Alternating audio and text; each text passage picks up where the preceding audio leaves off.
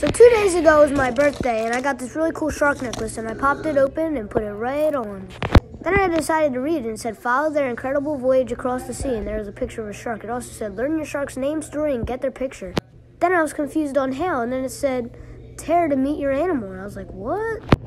I ripped that thing right open and found a cool little packet. And here it was. Meet Eddie. Eddie is a female great hammerhead shark that measured 285 centimeters total length and is mature. She was found and tagged around Andros, the largest island in the Bahamas. Researchers believe some hammerheads are resident to Andros all year. Will Eddie leave the Bahamas, or will she stick around and call it home? Then it said, open the camera on your phone, point it at the QR code, and click the pop-up. So that's what I did. And it brought me to their website. I clicked open in browser because I didn't feel like getting an app. So then there it was. Latest known location, July 27th. And there's Eddie. So I guess I have a pet shark now. Guys, you need to get this. Link in my description.